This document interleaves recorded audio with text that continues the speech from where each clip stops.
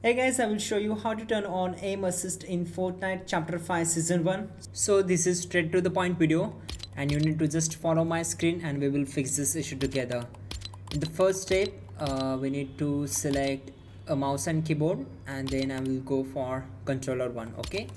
So from the mouse and keyboard, we need to just go down to select mouse sensitivity, set this, and we need to lock input method as a mouse and keyboard, so we need to turn off the option. Then just go to controller and from the input section we need to turn on controller auto run option.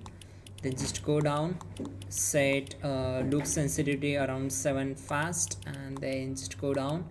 For the right stick dead zone we need to set this around 6 to 7, okay? And then again just go down.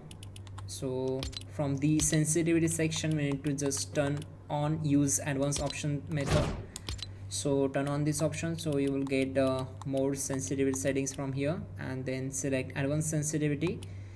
Now from here we need to set these 0.05 seconds, then set these as exponential look input curve, and from the aim assist strength we need to set these up to the 100%. If you want to turn on aim assist in Fortnite, then simply set aim assist strength is 100%. If you want to turn off, then simply you can set this 0, but to turn on simply set this 100%. Once done, simply save all the settings and restart your Fortnite and your problem will be solved. That's it guys. Comment awesome in the comment box, so I will heart your comment, like the video, and you are good to go.